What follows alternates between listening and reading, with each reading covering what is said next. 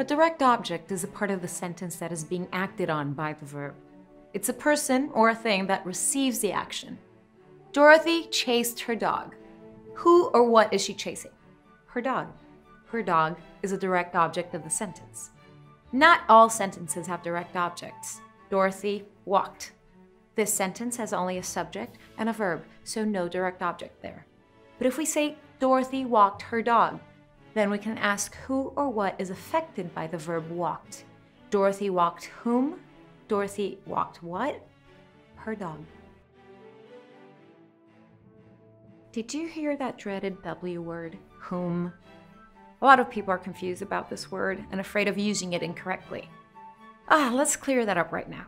Who is a subject, while whom is an object. We've talked before about pronouns. I, you, he, she, it, we, they, who. Those are all subject pronouns. You can use them instead of the original subject. Dorothy walked. Who walked? She walked. But there's another set of pronouns that you can use instead of the direct object. We call these object pronouns. This list includes me, you, him, her, it, us, them, and whom. Dorothy walked her dog. Dorothy walked whom? She walked him. Mr. Bennet praised his daughter. He praised whom? He praised her. If you're replacing the subject, use one of the pronouns from the subject pronoun list. That includes who.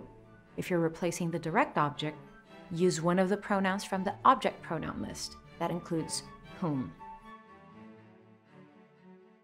So far, we've seen single words acting as direct objects.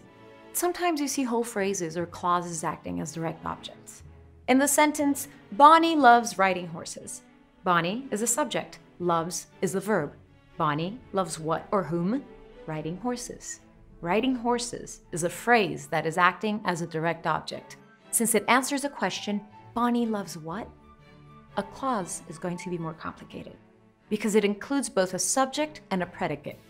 Bonnie loves when her horse jumps over fences. This clause, when her horse jumps over fences, almost looks like a sentence on its own, since it has both a subject, horse, and predicate, jumps over fences. But here, it's acting as a direct object since it's receiving the action. It answers the question, Bonnie loves what? When her horse jumps over fences. Let's make sure you really get who versus whom. Which of these is correct? Who is going to the party? Whom is going to the party? Who is going to the party? Who is a subject pronoun and who is a subject of the sentence? Here's the hint that might make it easier. Try putting in she or her. She is going to the party works because it's another subject pronoun. Her is going to the party sounds all wrong because her is an object pronoun, just like whom. So you know you wouldn't use whom. Let's try another one. Which of these is correct? Who did Bill call? Whom did Bill call? It's the second one. Whom did Bill call? Surprised? Many people use the wrong word here. Let's check by answering the question with she or her. Bill called she sounds wrong. That's because she is a subject pronoun, and so is who. Bill called her sounds right. Her is an object pronoun, like whom. If her is correct, then whom is correct. Do you have something to say to the world, but you don't quite know the right way to say it? English is a complex and powerful language.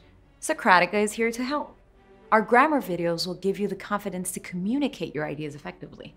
Subscribe today and make the English language work for you.